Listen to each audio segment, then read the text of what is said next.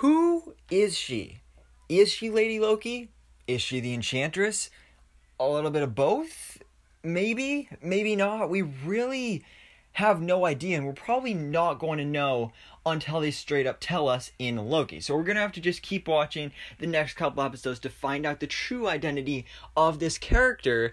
But this character's identity was, of course, the big reveal at the end of Loki episode 2, that this evil Loki variant that the TVA is chasing is a female version of Loki. And I'm pretty sure all of us saw that coming, and with it being a female version of Loki, most of us, including myself, assumed, well, it's Lady Loki. I mean, it's right there in the name. Lady Loki, female Loki. It just makes sense. But is she Lady Loki? Or is she the Enchantress? Or something completely else? Again, her whole identity here is just super confusing. But now there are a few more clues that we can put together to try and solve this mystery of who this character is. Because in the credits for Loki episode 2, Sophia DiMartino, who plays this character, was credited as the character Sylvie LaufeyDottir.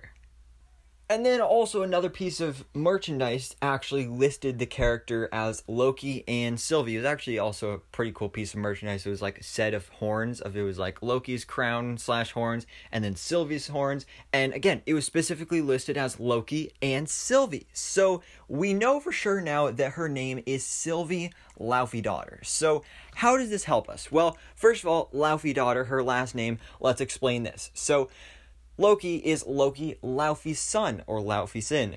So Laufey's son is because Loki is the son of Laufey, the king of the frost giants. So since Sylvie is an alternate version of Loki, she is still a child of Laufey, but instead of Laufey's son, since she's a female, she is the LaufeyDottir. So that's where that comes into place. So again, heavily emphasizing that this is an alternate version of Loki. But is it Lady Loki? Let's continue, because Sylvie, this character's name really blew up the internet the last couple days with Sylvie, because you may not think it's anything important, but Sylvie is a very important factor when it comes to this mystery. Because again, the two top suspects of who this character could be are Lady Loki and the Enchantress. And when it comes to the name Sylvie in the comics, the Enchantress's name is Sylvie, or at least the second version. The original Enchantress, her name is CMRRA, and she's an Asgardian and everything. But then there's the character of Sylvie, who in the comics was actually just a regular old human being, and she had no ties to Asgardians at all. But then this is where Loki comes in, because at one point Loki was just playing around and he was just having some fun, and he gave her these magical powers, and then she went to New York and took on the mantle of Enchantress. So this character and this version of Enchantress already has huge ties to Loki in the comics. But in the comics, she is not an alternate version of Loki. Again, she is just a random human being named Sylvie Lushton. So this is where things start getting even more confusing, because like, is it Enchantress or is it Lady Loki?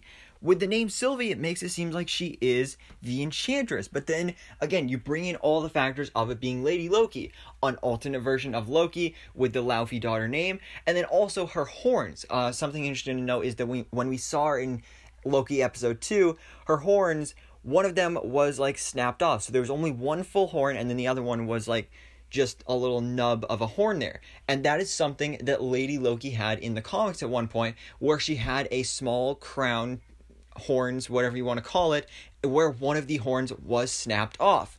So this makes me think that she is both Lady Loki and Enchantress at the same time, but also neither of them, because she is not Lady Loki and she is not the Enchantress. She is something completely new. This is Sylvie LaufeyDottir, a new combination of the two characters, which honestly I think makes a lot of sense, because if you think about it, they are kind of similar characters in the comics, at least when it comes to power sets and stuff like that. And I think this is a great approach to doing it, because it is the second version of Enchantress in the comics. So then this does leave the door open for if they want to introduce the real Enchantress, or at least the original Enchantress with CMRRA, they can do that later on down the line with like a Thor 5 or whatever happens with that. because I think that'd be pretty cool, because I really like the character of Enchantress. I grew up watching her in a bunch of cartoons, mainly Avengers, Earth's Mightiest Heroes, so I'd love to see that, and this is a great way to compromise that, where you still have this character that is Lady Loki, but also Enchantress at the same time. And I saw actually a lot of people that were really upset, thinking that this was just Lady Loki, like, oh, this is not Lady Loki, she doesn't even look like Loki because she doesn't have dark hair and all that stuff. So then this is where it brings us to that again. It's not Lady Loki, it's a combination of Lady Loki and Enchantress. It's something completely new, or a completely different being that we're dealing with here. So maybe we will actually get the true Lady Loki later on down the line with the actual comics accurate version, not only with darker hair, but also in the comics, if you don't know, when it comes to Lady Loki, it was actually Loki being reincarnated in a female body, but he actually took on the appearance of Lady Sif, who, by the way, we know Jamie Alexander is returning to that role in Thor: Love and Thunder, and Tom Hiddleston has said that he's not going to be in that movie, so maybe we will see Loki in Thor: Love and Thunder, but it won't be Tom Hiddleston. Maybe it will be Jamie Alexander as Lady Loki. I think that'd be pretty cool. Honestly, that would be awesome. But again, it's all just hypothetical. It's all just theories at this point. We're just trying to piece the clues, piece these puzzle pieces all together to try and solve this mystery of who is Sylvie LaufeyDottir.